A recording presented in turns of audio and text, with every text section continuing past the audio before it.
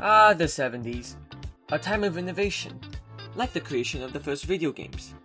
But have you ever played them all at once? Well, that's what I decided to make. So I grabbed the four most popular games from the 70s. Pong, Asteroids, Breakout, and Space Invaders. And I'm going to combine them all into one game, and hopefully, I get something half decent. I want to do this before the new year, so I have roughly 2 days. Oh boy. The first things I added to the game are the paddle and ball from Pong. The next thing I made are the bricks from Breakout. It wasn't too difficult, and now the ball has something to destroy. Now I want to add asteroids that would fly across the screen. So I made a sprite for the asteroid inspired by the original game, and then added the asteroid and made it fly across the screen. I also wanted to add the screen wrap from asteroids, which wasn't too hard to implement. All it does is check if an object has gone off the screen, and if so, would be moved to the other side.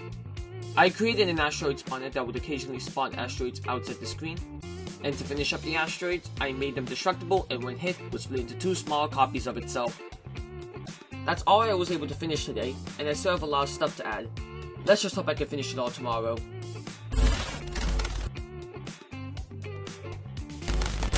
Okay, so today I still have a lot of stuff to do, so let's just get started. I first gave the paddle a wrap effect like the other objects, but smoothed it.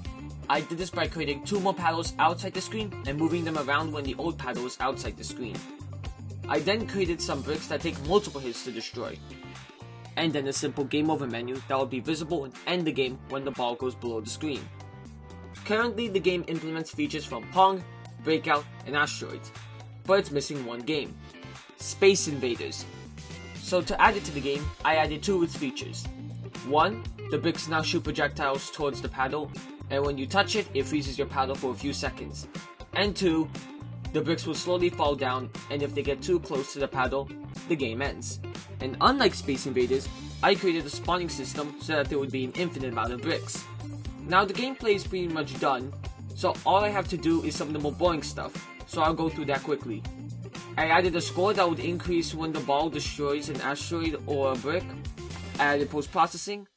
I then added some sound effects and music similar to that of the time period. I added a simple pause menu.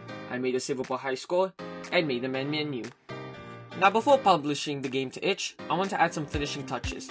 First off, I made the brick bullets look like a snowflake and made a new sprite for when the paddle freezes. Now when I add some more types of bullets the bricks can shoot, so I made a speed up bullet, growth bullet, and a shrink bullet. I then did some balancing and published the game at 12:15. Damn.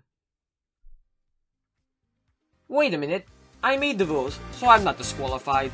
Hey guys, future me here. I updated the game, fixing some of the bugs and just making the game a bit better. You can play the game down in itch. So, that's all I wanted to say.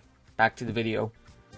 So if you want to check out the game, there will be a link to it in the description of this video. And if you like these videos, please like and subscribe. And I'll see you the next time I decide to make another video.